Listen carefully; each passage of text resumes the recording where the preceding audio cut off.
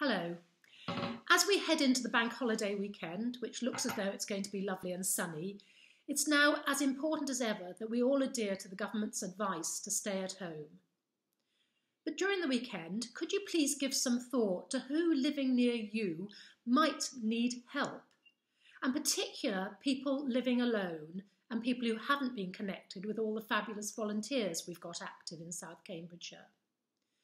And even though somebody might not need help now, things might change, and that might be because they start to run out of money, because they become sick, or because their mental health starts to be impacted by loneliness and isolation.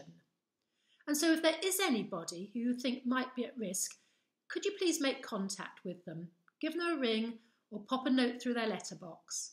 And could you try to stay in contact with them over the next few weeks and offer help?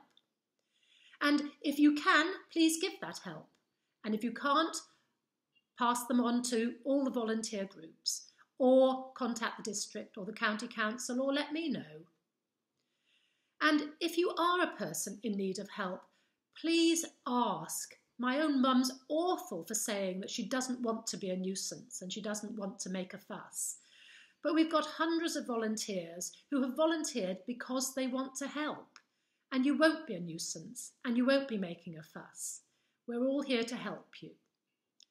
So please stay at home, stay safe, and stay well.